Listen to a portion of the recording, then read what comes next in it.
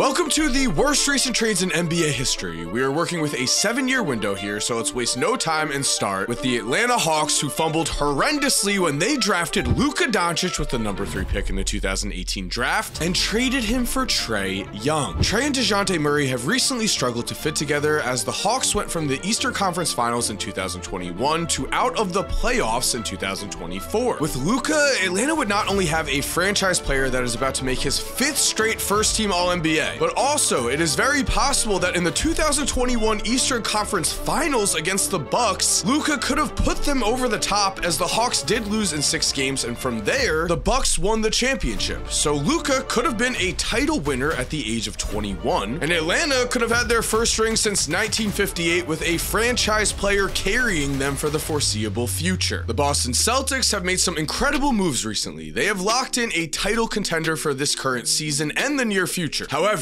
their team could have been even better if they had not traded their 30th pick in Desmond Bane along with Enes Kanter in a move that was made to open up cap space to sign Tristan Thompson. Thompson spent just 1 year in Boston, while Desmond Bane averaged over 18 points per game in his 2nd season, and in year 4 he averaged 23.7 points, 5.5 assists, and 4.4 rebounds per game. As we know, Boston has had their playoff struggles as of late. Adding Bane to the Celtics young core could have put them over the top in the last few playoffs, and with their current team, it could have made them truly unstoppable. The Brooklyn Nets went all in on a big 3 of Kevin Durant, Kyrie Irving, and James Harden, but easily. The Harden trade was the most costly of this failed experiment. As we know, this big 3 did not work at all together. There was turmoil. They all ended up getting traded to different teams. But in order to get James Harden, the Nets gave up 7 first-round picks to the Rockets. And with this, they do not outright own their first-round pick until 2028. A horrible situation for a bad roster to be in, as what are you even tanking for? To give another team a great pick? On top of this, it was James Harden who was the first to request out of this big 3, the move that broke them up and turned them from a possible title contender to now a bottom dweller in the East. And Harden's trade demand ended up landing the Nets Ben Simmons, a man considered to be the worst contract in basketball. With Brooklyn, Simmons played just 15 games this year, averaged 6.1 points per game, and made $37.8 million.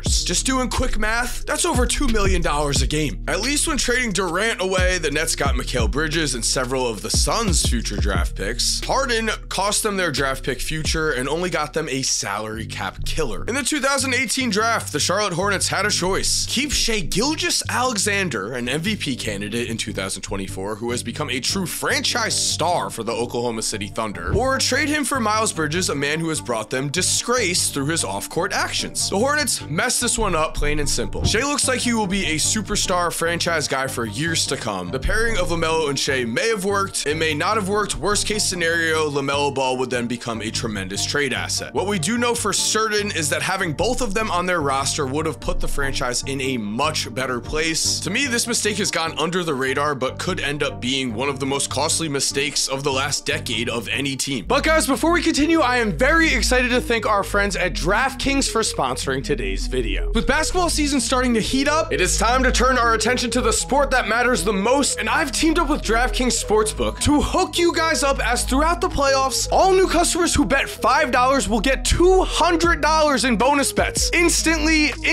If you've already signed up for DraftKings like me, you can get a no sweat bet. That means you get a bonus bet back if your same game parlay does not hit. Max reward limits apply, and if sports betting is not yet available in your state, do not worry. You can still join in all the fun with DraftKings Daily Fantasy. So make sure to go download the DraftKings Sportsbook app now. New customers, again, bet just $5 on any wager and get $200 in bonus bets instantly. That is personally what I'll say, just an incredible deal. That's promo code Korzemba only at DraftKings Sportsbook. Again, thank you to DraftKings for sponsoring today's video, and for now, let's get back into the video.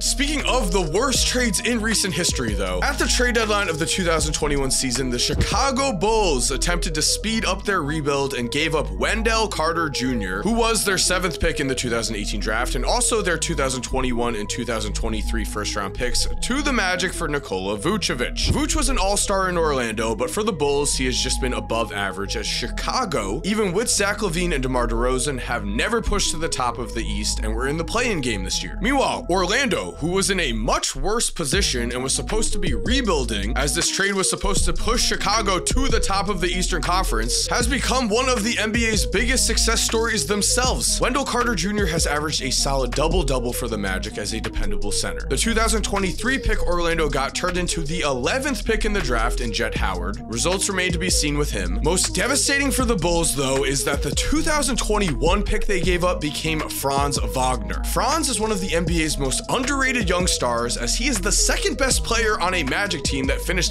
5th in the East this year. Wagner this season averaged 19.7 points, 5.3 rebounds, and 3.7 assists per game. He is just 22 years old, and he's a versatile 6'10" wing/big. Essentially everything you would want in a modern day young player. He would currently be the best prospect, maybe the best player on Chicago's roster. This was a major fail. For the Cleveland Cavaliers, did Kyrie Irving demand a trade away from them? Yes. He even went as far as to say in the 2017 offseason that if he was not traded, he would get surgery that would force him to miss the entire 2018 year. LeBron at the time was reportedly very hurt and shocked by all of this news. Kyrie, though, wanted to play for his own team and did not like the fact that the media was treating him like LeBron's son. Kristen called LeBron a great father after the Chicago game. What?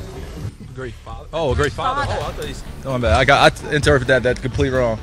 I thought you said he was a great father to him. I was like, what? So what type of parental role has he played for you and your teammates, LeBron? Oh, okay. So you... I have one father.